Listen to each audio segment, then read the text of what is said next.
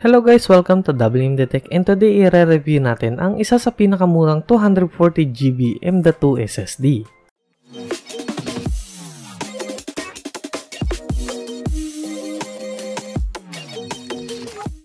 And before that, this video is sponsored by iSlide. iSlide is a free tool that simplifies and beautifies PowerPoint slides for businessmen and students. It is the only product in the market which has a resource libraries over 180,000 PowerPoint templates, diagram, icons, and vectors in iSlide. It offers all-in-one features for making presentations. iSlide provides free edition that provides all basic features but limited library resources. So if you want more resources, you can subscribe to their monthly premium for just $10 or $40 for a yearly premium access. Click the link in the description below for more details.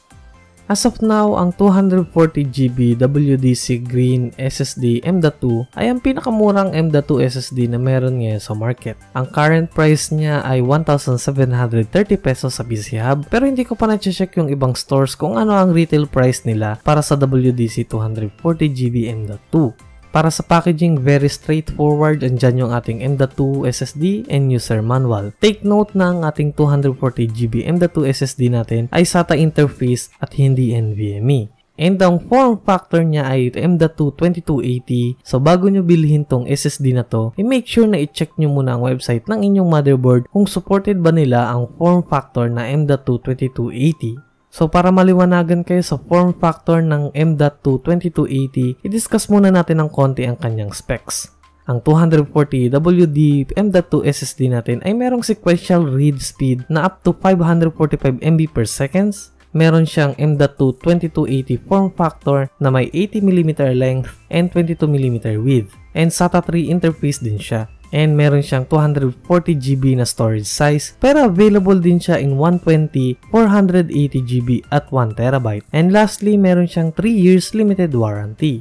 So bago tayo pumunta sa benchmarks ng ating M.2 SSD, i-check muna natin yung SSD dashboard ng Western Digital or yung software na pwede nyo magamit sa M.2 SSD natin. Andyan yung Acronis True Image WD Edition software na pwede nyo magamit para maklone yung inyong operating system and other files nyo from old storage. And andyan din yung Western Digital SSD dashboard software natin para ma-monitor yung health and performance ng inyong SSD. And pwede nyo rin gamitin yun para may update yung drivers and firmware ng ating SSD.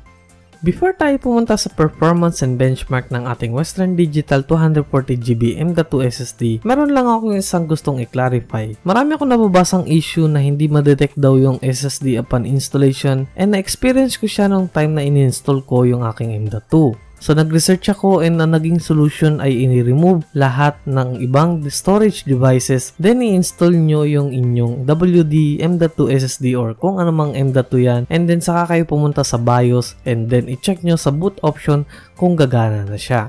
Dapat automatic na lalabas sa boot option 1 yung inyong M.2 para magamit, and then kung lalagyan nyo siya ng OS, i-save nyo na lang, and then kung secondary drive naman, saka kayo pumasok sa loob ng Windows and i-activate nyo siya doon sa disk management.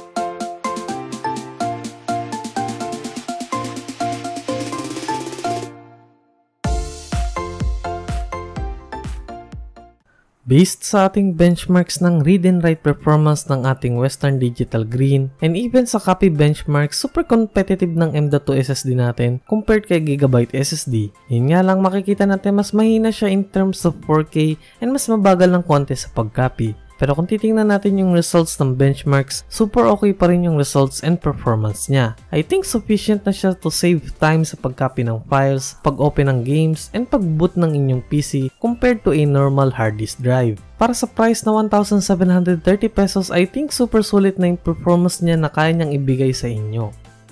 para sa ating conclusion, obviously, price is one of the biggest factor para masabi mo siyang isa siya sa mga best budget M.2 SSD na pwede nyo makuha. At the price of 1,730 pesos, isa siya sa pinakamurang 240GB variant ng M.2 SSD sa PC Hub. Consider mo pa yung 240GB size niya na pwede mo lagyan ng ilang games bukod sa operating system mo. Sa performance naman in terms of read and write, super sufficient na rin halos yung 530 plus MB per second niya for optimal and fast experience sa storage ng PC mo. And alam naman natin ang reputation ng Western Digital in terms of storage devices ay isa sila sa pinakamatagal ng gumagawa ng mga storage devices and super okay ng quality ng products nila. All in all, ang ating Western Digital Green M.2 SSD 240GB ay super solid nito for budget builds lalo na kung gagamitin nila para sa kanilang operating system. Budget price, optimal performance, solid quality, more storage size, and super bonus yung Western Digital dashboard software nila for optimizing the performance ng ating M.2 SSD. I think ang magiging downside lang niya is yung compatibility dahil yung mga older generation ng motherboards ay hindi supported ang M.2 2280 form factor, especially kung gagamitin mo to for an upgrade.